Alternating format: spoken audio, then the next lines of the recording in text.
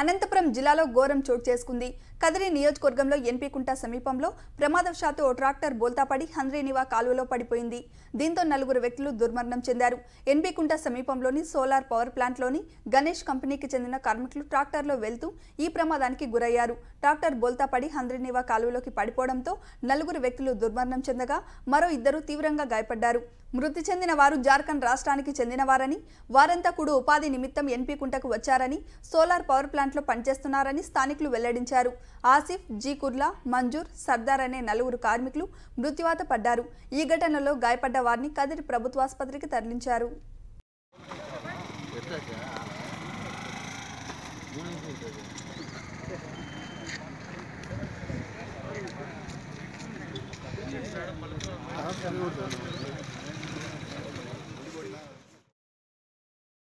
అనంతపురం జిల్లాలో 2 ద్విచక్ర వాహనాలు ఢీకొనడంతో 5 మందికి గాయాలయ్యాయి. విడపనకల్లు మండలం ఉండబండ గ్రామం సమీపంలో రహదారిపై ఎదురెదురుగా వచ్చిన 2 ద్విచక్ర వాహనాలు ఢీకొన్నాయి. ఈ ప్రమాదంలో 5 మంది గాయపడ్డారు. వీరిలో 2 పరిస్థితి విషమంగా ఉండడంతో అనంతపురం ఆసుపత్రికి తరలించారు.